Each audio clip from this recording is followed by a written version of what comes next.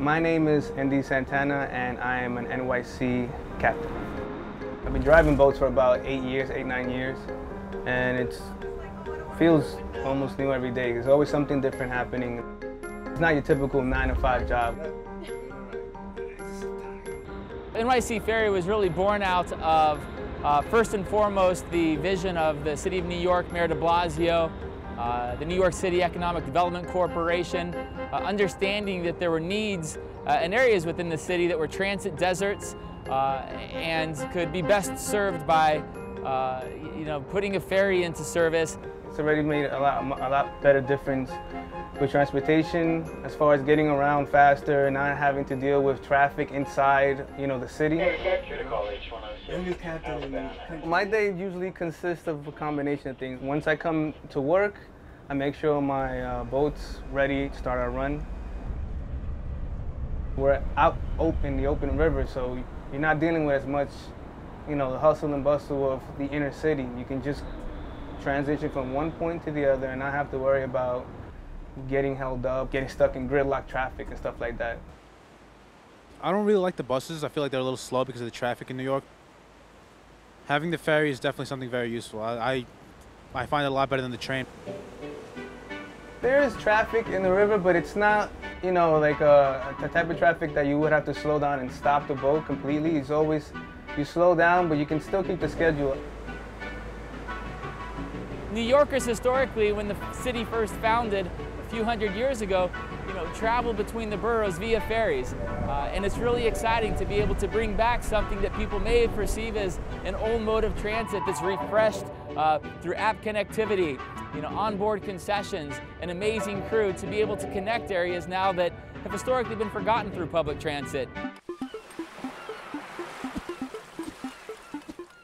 The idea was to create a new form of transit that would connect neighborhoods that historically have not had access to quality and affordable public transit. So, we're talking about neighborhoods like Red Hook, neighborhoods like Astoria in Queens, places where you have a lot of New Yorkers living in public housing and, neighborhoods that people really need not just transit options, but really affordable transit options.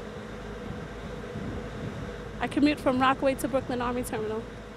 With the ferry, it's 45 minutes, the commute, and before the ferry, it was an hour and 45 minutes commute for me. How's it going, bud? Good. I'll see you more. Thank you. Catch you inside. Absolutely. We're getting more and more riders, and you can, with the customers you see, you kind of get to recognize their faces, so they're dependent on us. I use a ferry every day, and it is a delight. I enjoy using it.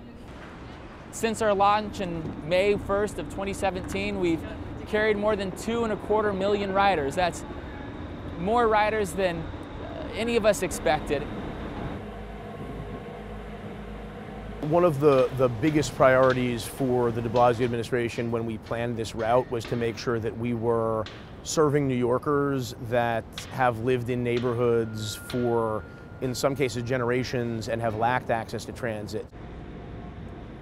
I think as many options as you have, it's better. I mean, subway is great. Bus, I never tried bus, but the ferry is definitely good, and having more would be just better. Just getting around, it seems like there's always traffic, and the subway, it's just kind of a nice alternative to it. Hey Cap, are you going to be coming about the starboard or port? I'm going to be coming to the port. Some of the customers, they live near water, so it's probably a lot easier with our boats to transit from one area to the other than dealing with other sources of transportation that might be a little less dependable. Over the years, when there have been everything from power outages to the horrific events of 9/11 or Hurricane Sandy, the maritime community has been called into action to be able to help support the other modes and traditional modes of public transportation to alleviate strains and help get people mobilized and off the island. New York City is really a city of islands. We're surrounded by water, and so there are a lot of neighborhoods that can be reached from the water, often within mere hours of a storm or some other kind of incident of moving people, moving goods, moving food or medicine or products that are needed, and NYC Ferry can really play an important role in that. through this project, through this expansion, that resiliency and flexibility and additional options have only increased now for the city of New York. We're going to be launching 2 new routes next year, one connecting all the way up to Soundview in the Bronx, one connecting the Lower East Side of Manhattan, and so people in Brooklyn and really all over the city are going to be able to access even more neighborhoods, all for the same price as a subway ride.